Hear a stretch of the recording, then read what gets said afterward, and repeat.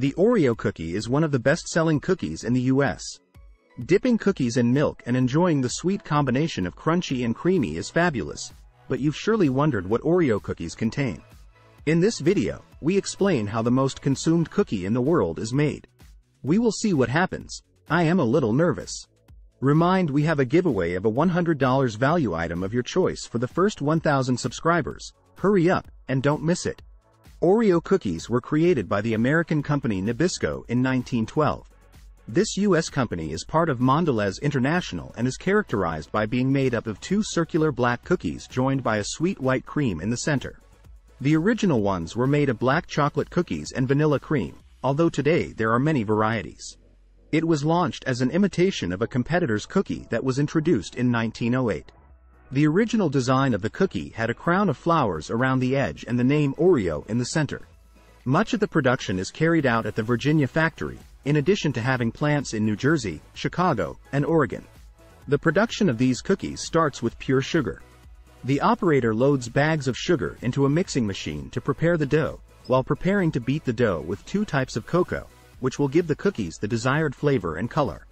Then, a mixture of salt and other ingredients is added, and a mixture of rapeseed oil is poured in, which will transform these dry ingredients into a dough that is mixed in giant mixers. The operator pours in water, and the dough begins to appear as a chocolate soup. Then dry ice is added to cool the dough, while the lower temperature is important as flour is added to thicken the dough. The cold dough is less brittle than at room temperature. Later, a mixture of yeast is added, and the chocolate dough is ready. An operator transfers it to a molding machine that transforms the dough into cookies by compressing the dough to obtain the final shape of the cookies. This machine can process 5,000 Oreo cookies per hour. The freshly baked cookies go from the silicone belt to a steel one that takes them to a gas oven, where they circulate for several minutes until they are evenly baked. After that, the fans cool the cookies to make them crunchier. They then move on to another belt that has several ramps. The cookies travel over ramps designed to make them fall into a certain position. One row falls upwards, and the other downwards. This puts them in the correct position for the important cream filling. Yes, good. Who's hungry? A cylindrical pump pours vanilla onto the flat face of the cookies at high speed. The freshly spread cookies are directed to the next station, where the machinery will place the top cookies onto the bottom ones. Then, they move up for counting. Mechanical fingers separate them into groups of 11, and then the tongs come into action to move each pile. They release the Oreo cookies onto plastic trays.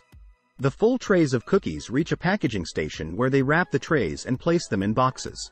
Subsequently, they are sent to distributors and supermarkets around the world. But once these cookies arrive home, it can be difficult to keep them under wraps. What are your favorite cookies? Leave your opinion in the comments. Give the video a like if you liked it, and share it with someone who might be interested.